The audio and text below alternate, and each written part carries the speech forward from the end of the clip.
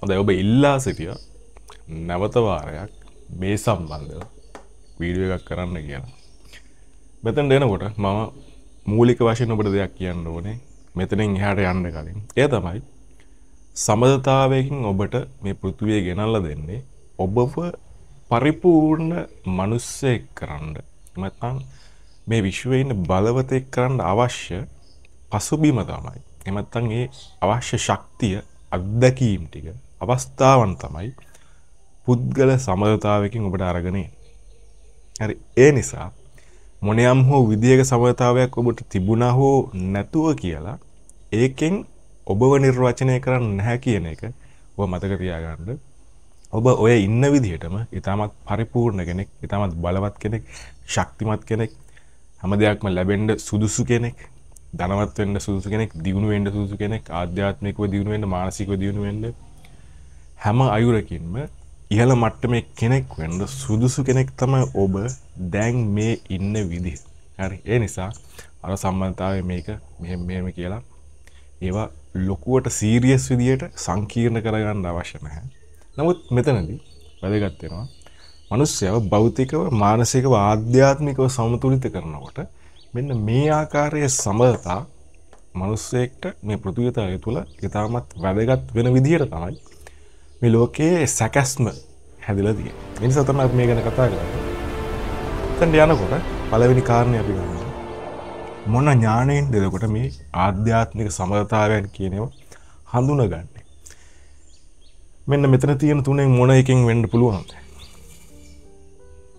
බුද්ධියෙන් හැකියාවක් ලැබෙනවද? බුද්ධිමත් වෙන එක මොන වගේද මේකට වැදගත් වෙන්නේ? උගත්කම කියන එක මේකට වැදගත් වෙන්නේ කොහොමද? දැනුවත් බව, දැනුවෙන් පරිපූර්ණ කෙනෙක් වෙන එකකින්ද මේ ආධ්‍යාත්මික සමතාවය කියන එක හඳුනගන්නේ. මොකක්ද ඔබට හිතෙන්නේ? දැනුමෙන් හැකියාවක් තියෙනවද? ඔබ වීඩියෝ ගොඩාක් බැලුවට පස්සේ ඔබට හැකියාවක් ලැබෙයිද? මම කියනවා නෑ කියලා. උගත්කම ඔබට වැඩිපුර තියෙනවනේ, ඔබ PhD එකක් කරන් තියෙනවා නම් ඔබට හැකියාවක් ලැබෙයිද මෙවැනි සමතාවයක් හඳුනා ගන්න? එහෙම එකක් වෙන්නේ නැහැ. බුද්ධිමත් කෙනෙක්. බුද්ධිමත් අයර මේ ලෝකේ ඉහළ තරක් තියෙනවන්නේ. හරිම බුද්ධිමත් කෙනෙක් කියලා කියන්න හැමෝම කැමතියි. ඒතර ඒ අයට හැකියාවක් තියනවාද මේ සමතාවය හඳුනගන්න? එහෙම නැහැ කියලා කියන්නේ බුද්ධිමත් අය අතරත් බොහොම සුළු පිරිසක් තමයි මේ සමතාවයන් ගැන හරියටම නිර්වචනය දීලා තියෙන විද්‍යාඥයින් පවා.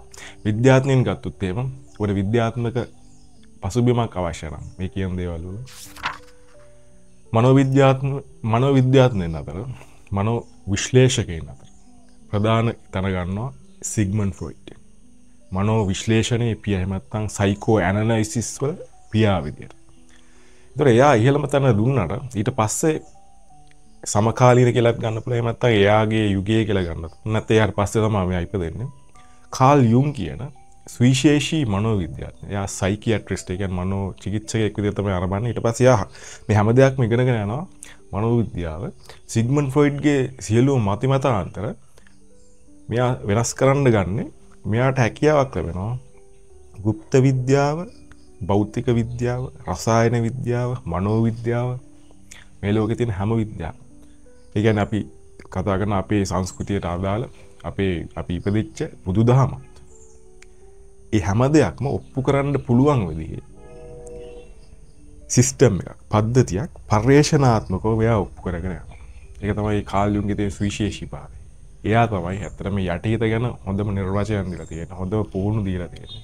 ඒතර ඒ විදිහට මේ ලෝකේ ඔප්පු කරගෙන තියෙනවා. ඒතකොට බුද්ධියෙන් ඒ කියන්නේ මේක හොයන්න බෑ. බුද්ධියට එහා ගිය මොකක්ද තියෙන්න ඕන?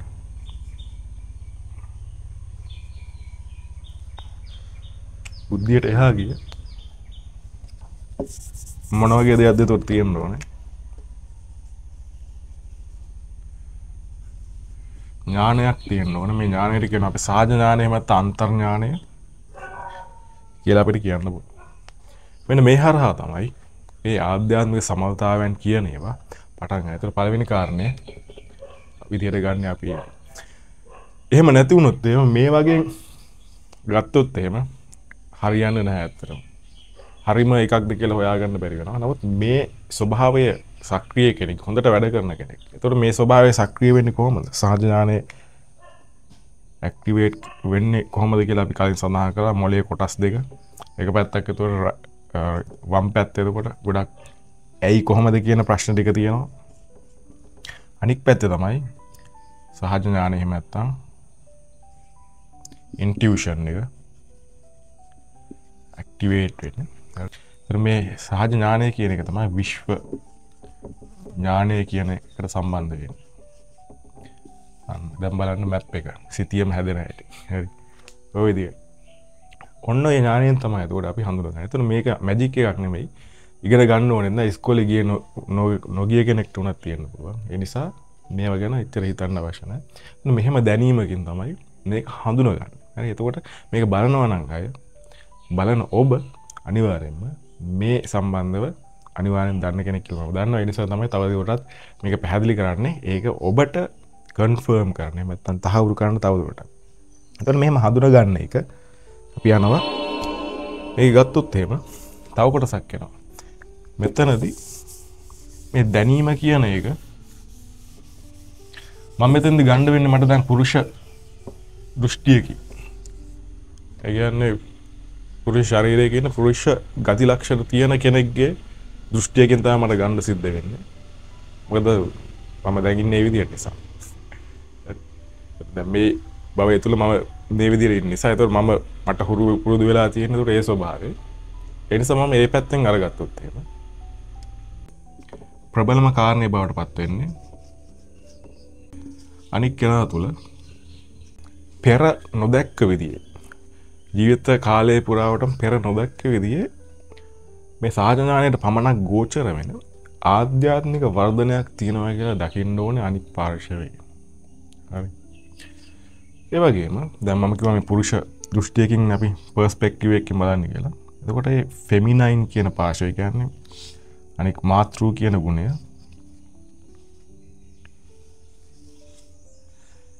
ඔනෝක එතකොට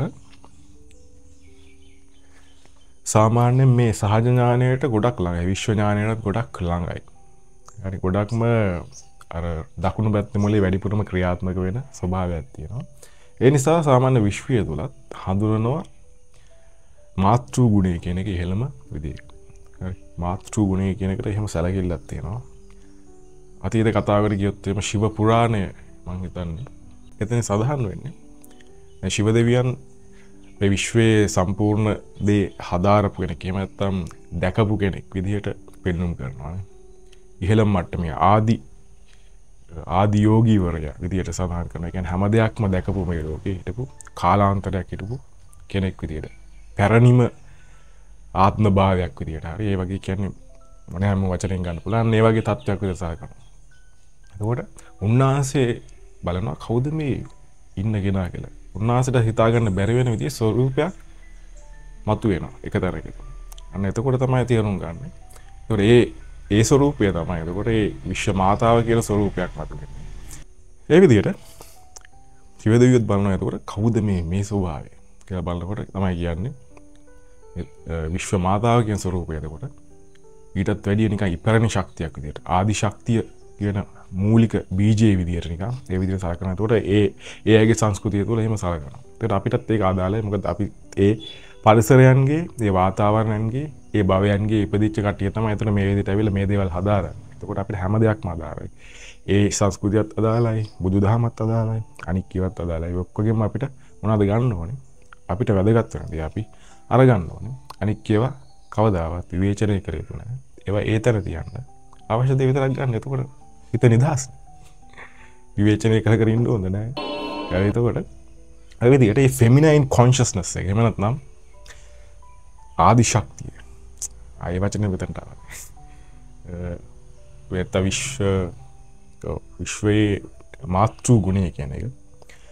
අන්න ඒකේ තියෙන ප්‍රබලත්වය නිසා දැන් පුරුෂ දෘෂ්ටි කෝණයකින් කෙනෙක් දකිනකොට ඒ ශරීරයක ඉන්න කෙනෙක් දකින්නේ මේක ඉහළ මට්ටමේ ආධ්‍යාත්මික වර්ධනයක් කියන එක මේ දැනුම් පරාසවල ඉන්නේ මේ වීඩියෝ බලලා ගන්න එකක් නෙමෙයි. නොවිය යුතුයි. මේ වීඩියෝ එක බලලත් ගන්න ඕනේ නැහැ. ඔබට දැනෙන විදිහට තමයි මේක ගන්න ඕනේ.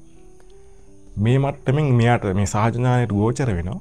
මෙයා තුල නිකන් මේ හිතා ගන්න බැරි ආධ්‍යාත්මික වර්ධනයක් තියෙනවා.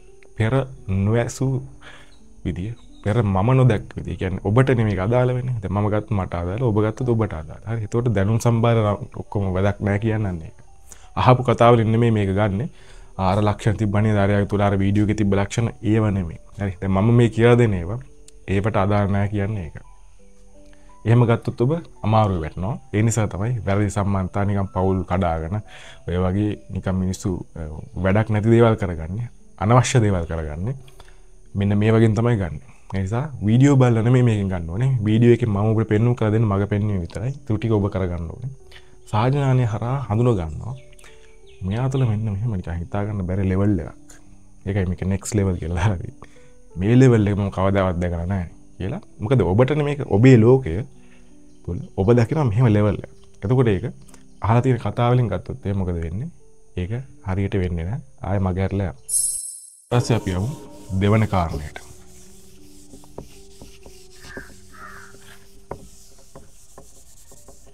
දෙවන කාරණේදී අපි ගන්නවා තවත් ප්‍රබල එකක්. ඒතර මේ අදහස සාමාන්‍යයෙන් අන්තර්ජාලය තුල සැරිසලනවා. ඒකෙත් ඒ සත්‍යතාවයක් තියෙනවා. හරි. ඒ කියන්නේ මෙතනදී අපි ගන්න ඕනේ අපි දකින මේ ඉගෙනගත්ත පර්ස්පෙක්ටිව් එක දෘෂ්ටි කෝණය මේවා ලෝකේ එහෙම තියන්න ඕන කියලා අදහසක් නැහැ. අන්න ඒකයි. ඒකයි භෞතික විද්‍යාව දවස ගානේ වෙනස් වෙන්නේ. අයින්ස්ටයින්ගේ විද්‍යාව පස්සේ කාලෙක වෙනස් වෙන්නේ. හැම විද්‍යාවක්ම වර්ධනය වෙන්නේ එක විදිහට තියෙන්න ඕන කියලා න්‍යායක් නැහැ ඇත්තට. අන්න ඒ නිසා ඒ විදිහට වෙනස් වෙනවා. දෙවෙනි කාරණේට යනකොට මොකක්ද සිද්ධ වෙන්නේ? වයස් පරතරයන් කියන්නේ. age difference. මෙන්න මෙහෙම දෙයක් තියෙනවා. age difference එක එතකොට අවුරුදු 10ක් වෙන්න පුළුවන්, ඊට වැඩි වෙන්න පුළුවන්. එහෙම අඩු වෙන්න පුළුවන්. මම හිතන්නේ ඊට වැඩි වෙන්නත් පුළුවන්. හරි. මොකද මේ ස්වභාවයක් කියන එක කියන්නේ දැන් මේ මිනිස්යාගේ විඥානය කියන එකට ඒකට මොන වයසක්ද අපිට ගන්න වෙන්නේ? අපි මේ අවස්ථාවේ ඉන්නවා. අපි අත්දැකීම් සම්භාරයෙන් හිත පරණත වෙලා ඇවිල්ලා තියෙනවා විතර මේ අවස්ථාවටනේ. ඒතකොට ඉහළ යන්න පුළුවන්, පල්ලෙහා යන්න පුළුවන්, ෆ්‍රීකවන්සි මාරු වෙන්න පුළුවන්. ඔය වගේ කවද්ද මේක පටන් ගත්ත තැන? හිතා ගන්න බෑනේ. ඒ නිසා මේ භවයේ දැන් අපි අවුරුදු 80 වුණාට මිනිස්සයාගේ ආයු කාලය හිතන්න අවුරුදු 60000ක ආයු කාලයක් තියෙනවා කියලා කියනවා.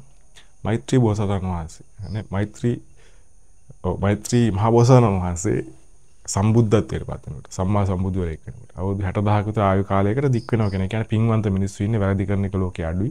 මිනිසුන් නිකන් මේ විදිහට දුවන්නේ නැහැ අවුරුදු 4 ඉඳන් 60 දක්වා වේගෙන් දුවලා වහල්ලු බවට ජීවත් වෙන්නේ නැහැ. වහල් භාගය නැති යුගයක් වෙන්න පුළුවන්. එතකොට මිනිසුන්ගේ ආයු කාලය නිකම්ම වෙනස් වෙනවා. ভাইබ්‍රේෂන් වෙනස්. අනේ එහෙම යුගයකදී අවුරුදු 10 15 20 25 ગેප් එකක් කියන්නේ කොහොමද? ඔන්න ඔය විදිහට ගන්න. හරි. කාලය කියන එක බොහොම සාපේක්ෂණයක්. ඒකත් ඔන්න විද්‍යාත්මකව මම ඇල්බර්ට් අයින්ස්ටයින් නේද ජෙනරල් රිලේටිවිටි කියන න්‍යායක් ඉදිරිපත් කරා. හැම දෙයක්ම එකිනෙකට සම්බන්ධව සිදුවෙන ආකාරය ඒත් ඉගෙන ගන්න ඉන්නවනම් අන්නේ දේවල් හොයලා බලන්න. ඒතර ඒ නිසා කාලය කියන එක එහෙම දෙයක් වෙනවා. ඒතරදී නැවත ගියොත් ඒ ශිව ශක්ති කතාවට. ඒක තමයි හිතන්නේ අපි ළඟම කතාව. ඊට එතනින් එහාට යනකොට මහායාන බුදුදහමට අනුව නෙමෙයි වජ්‍රයාන මහායාන ඒ පැත්තේ ඒ කතාව වෙනවා. නමුත් ඒක නිර්වාණයට අදාළ නොවන නිසා තමයි අපේ රටේ තියෙන බුදුදහම තුල ඒවා සඳහන් වෙලා නැත්තේ. නිර්වාණයට තුන මේ කිසි දෙයක් අදාළ වෙන්නේ නැති නිසා. මොකද අපි මේ කතා කරන්නේ මේ ජීවිතයේ අත්දැකීම් එක් මට්ටමින් මේ සිදුවෙන ආකාරය නිසා ඒක අවශ්‍ය කෙනා විතරක් ගන්න. අනවශ්‍යයි මේක එක ගැටෙන්න අවශ්‍ය නැහැ.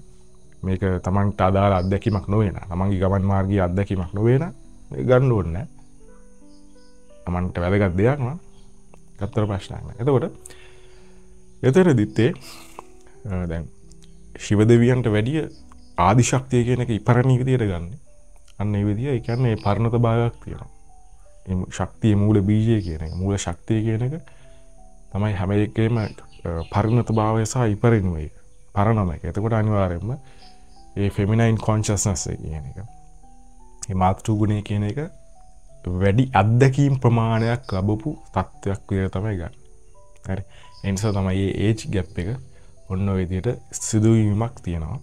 ඒ වගේම ඔය හැම දෙයක්ම ගන්න ඔබේ තියෙන සම්බන්ධතාවය ඔබ කසාද බැඳපු අය නම් ඔබ දීර්ඝකාලීන සම්බන්ධතාවවල ඉන්න අය නම් ඔය හැම එකක්ම සලකන්න මේවා මේ හැම දෙයක්ම 150ක් විතර ඇත්ත විදිහට අරගෙන ඔබේ ජීවිතය අරන් බලන්න ඔබේ අරමුණු වලට ගැලපෙනවද ඔබේ ජීවිත ගමනට ගැලපෙනවද ඔබේ ඉන්න තත්ත්වයට වාතාවරණයට පෞල් ජීවිතයට ගැලපෙනවද කියලා අරන් බලන්න. එහෙම නැතුව නිකන් බොරුවට මේවා අරගෙන තමන්ගේ ආසාවන් මත පදනම්ම මේවා ගන්න එපා කියලා කිව්වේ. ඒ නිසා තමයි මුලින්ම කිව්වේ.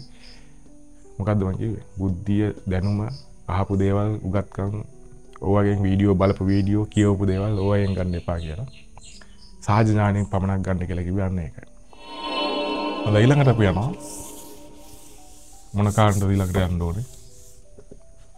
ඊළඟට අපි යනවා තවත් විශේෂ කාරණයකට මේකට සඳහන් වෙන separation එක කියන්නේ. separation කියන්නේ මෙහෙම දෙයක්. හිතන්න ඉපැරණි සම්ප්‍රදායන් තුළ ලෝකයේ තිබ්බා අවුරුදු මම හිතන්නේ 14 15 16 විතර වුණාට පස්සේ පුරුෂයෙක් නම් ඒ පුරුෂයාව යවනවා කැලේට. මම හිතන්නේ මම මේක බැලුවා වයිකින්ග්ස් TV series එකේ තිබ්බා වගේ. Beyond Ironside කියන තරුණයා ඒ ප්‍රධාන චරිතයේ පුතා තමයි මෙයා. මෙයා යවනවා කැලේට. තනියම යවනවා. ඊට පස්සේ මෙයා යහතින් ආවොත් එහෙම අන්න එතකොට පිළිගන්න මෙයා වැඩි හිටි පුරුෂයෙක්. එහෙම නැත්නම් වැඩි හිටියෙක් විදිහට පිළිගන්නවා. හරි. ඒ කියන්නේ එයා ඒ අත්දැකීම ලබලා ඉන්නවද මරනවද කියන එක ඒකට අදාළ කරගන්න බෑ. හිටියොත් හරි මරනොත් ඉතින් කරන්න දෙයක් නැහැ. එයාවොත් එහෙම ආපහු අන්න එතකොට එයා වැඩි හිටියෙක් විදිහට ගන්න. අන්න ඒ වගේ සාමාන්‍යයෙන් වෙන්වීම කියන එක එතකොට අන්න ඒ වගේ අත්දැකීමක් දෙන්න තමයි ගන්න. ඒක අරයා තනියම කියන්නේ පවුලෙන් මිදිලා පළවෙනි වතාවට කැලේට ගිහිල්ලා එතකොට මොකුත් කිසිම දෙයක් නැහැ. එතකොට ගයිඩන්ස් එක වෙන්නේ කවුද නැවතත්? නැවතත් ගයිඩන්ස් එක වෙන්නේ බනිස් වෑන් එකක් වෙනවා. ගයිඩන්ස් එක වෙන්නේ සහජ ඥානයම තමයි. මුලින්ම කතා කරමු. කැලේදී ගයිඩන්ස් එක වෙන්නේ කවුද? කැලේදී මඟ පෙන්වන්නේ කවුද? සහජ ඥානය විසින්. එහාගද මනුස්සයා කද්ද කවි බණක්ද කොහෙදා කියලා. ඒක අහන් ඉන්න පුළුවන් මට්ටමේ ඉක්කුත් නෙමෙයි අත. මිනිස්සු කුලප්පු වෙන හැටි බලාගෙන යනකොට කලින් අපි කතා කරපු ශක්ති පරාසයන් මතකයි නේද? පරණ ෆ්‍රීකවන්සි එක එහෙමෙන් රින් ගන්න හදන්නේ. ඔන්න ඔය විදිහට තමයි රින් ගන්න හදන්නේ. ඔබේ ජීවිතේ බලන්න එතකොට කොහොමද වෙන්නේ කියලා. එතකොට කැලේදී සහජ ඥානය අනිවාර්යෙන් අවශ්‍ය වෙනවා නේද? පොතපතේ ඉගෙනගෙන තියෙන කෙනෙක් මේක වැදගත් වේද? බුද්ධිමත් කෙනෙක් කියන එක වැදගත් වෙන්නේ නැහැ. බුද්ධිය කියන එක වැදගත් කොහොමද? නමුත් කියන මට්ටමට නෙමෙයි. අනික කිසි දෙයක් වැදගත් වෙන්නේ නැහැ. බලපු වීඩියෝස් වැදගත් වෙන්නේ. ඒක වැදගත් වෙන්නේ නැහැ නමුත්. සහජ ඥානය ක්‍රියාත්මක. සහජ ඥානය කියනකොට මෙහෙම ගන්නත් බෑ. මෙහෙම ගන්න වෙන්නේ. සහජ ඥානය තමයි එතකොට අන්න ඒ විදිහට වැදගත් වෙන්නේ. ඒකෙන් තමයි එතකොට මේ Beyond Ironside කතාවට මොකෙක් හරි වලහෙක්ද කොහෙද මරනවා. වලහෙක් එක සටන් කළා ලොකු වලහක් දකොද ඉතල සටන් කළා කොහම හරි මේ ඒ විදිහට තමයි ඉන්නේ. එතකොට කට්ටියම බය වෙනවා නිකන්. එතනින් පස්සේ එයා නිකන් කෙලින්ම හීරෝ ඉතින්. ඒ වගේ අවස්ථාවක් තමයි වෙන්වීම සෙපරේෂන් එක කියලා කියන්නේ. එතකොට මේකේ කාලය කියන්නේ මේ සබඳතාවයේ තියෙන වෙන්වීම කියන එක කාලය වෙන්න පුළුවන්. පැය ගාණක් වෙන්න පුළුවන්. අනේක බලාපොරොත්තු වෙන්නේ නැහැ නේද? මම අහලා තියෙන කතාවල ඔබ කියලා කමෙන්ට් දැකලා තියෙනවා. දීර්ඝ කාලීන සදාකාලිකව කොහොම එකක් ඔබ දකින්නේ. මේක කාලය පැය වෙන්න පුළුවන්. දවස් වෙන්න පුළුවන්. එතනින් එහාට ඔබ තමයි තීරණය කරන්නේ. ඔබ අර වලාත් එක්ක සටන් කරලා ජයග්‍රහණය කරලා එන දවසට තමයි නැවත මේ සම්බන්ධතාවය ඇති වෙන්නේ. අන්න ඒක හොඳ උදාහරණයක් ඒකට.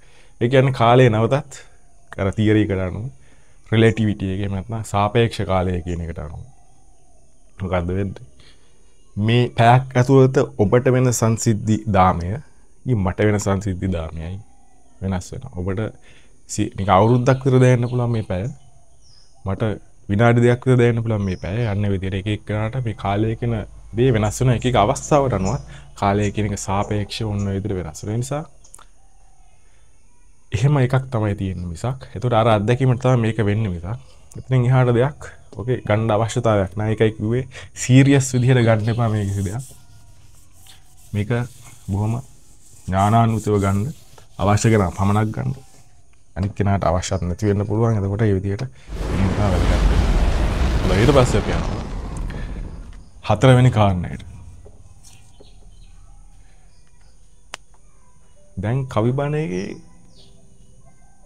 එහෙම එක්කුත් නෙවෙයි යන දැන් තවත් ගෑනු කෙනෙක් තමයි කවිය කියන්නේ.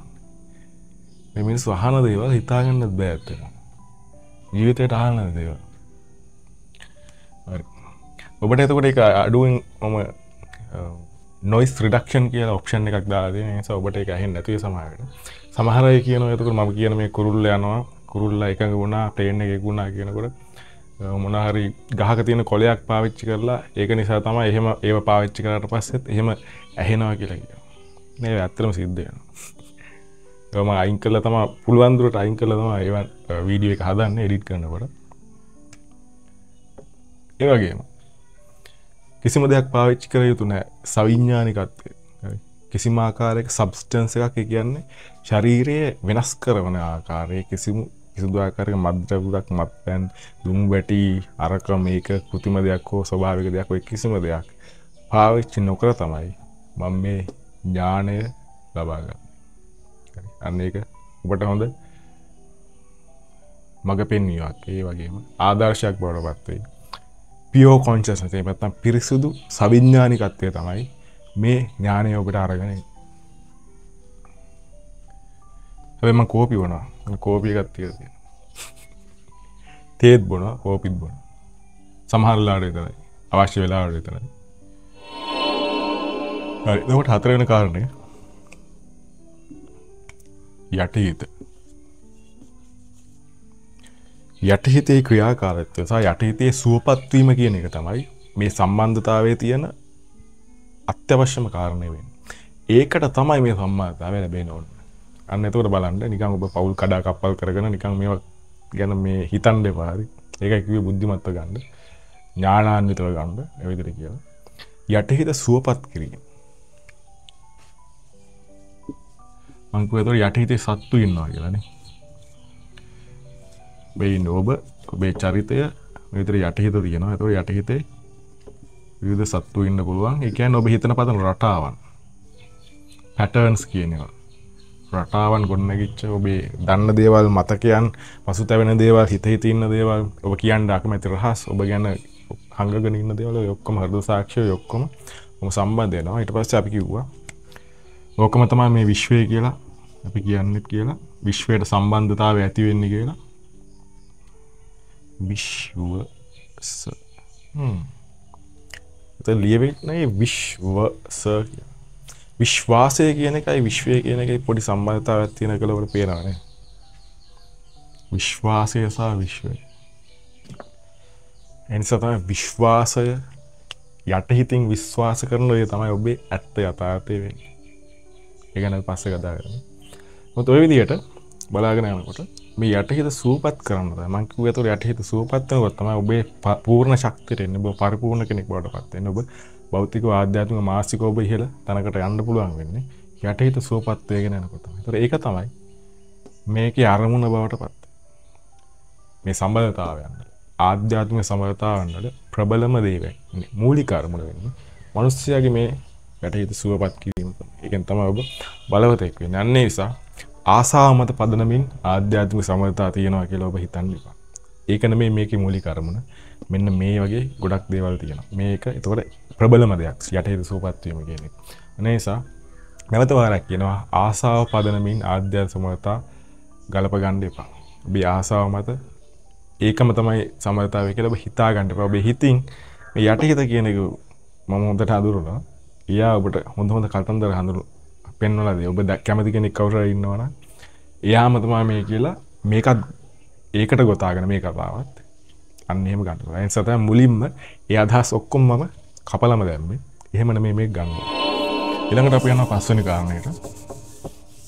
ඒක සම්බන්ධ වෙනවා